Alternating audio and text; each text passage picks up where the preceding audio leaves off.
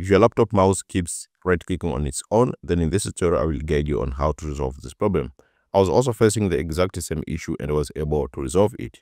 Now the first step you need to do, just if you have an external mouse connected to your laptop, make sure to disconnect it from your PC. So make sure to disconnect it and then try to check if the problem has been resolved.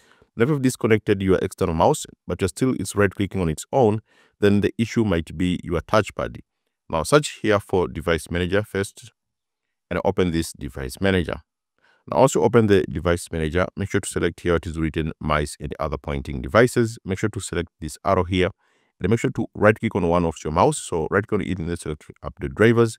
Search automatically for drivers. Now this will try to search for the best drivers for your device. If they are available, it will tell you to update from here. I've already updated my drivers, so that's why I don't have any update. Come here to another mouse, right click on it, select here update drivers. Search for automatically for drivers and then try to check if the problem has been resolved by just searching for the best drivers. If they are available, try to update from here.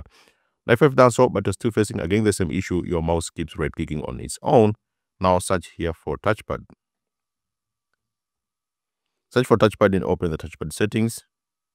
And then make sure to select here on tabs.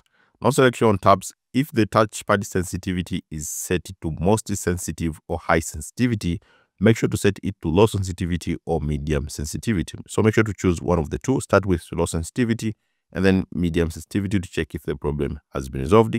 In most cases, if your touchpad sensitivity is set to most sensitive or high sensitivity, sometimes it may be right-clicking on its own.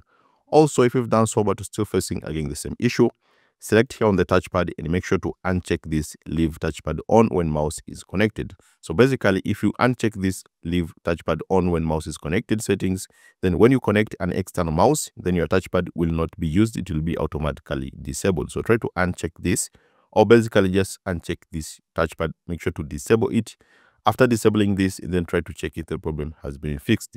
If it has been fixed, then your touchpad may be the problem. So either choose to disable it completely by turning it off and then use your external mouse, or just make sure to uncheck this leave touchpad on when mouse is connected.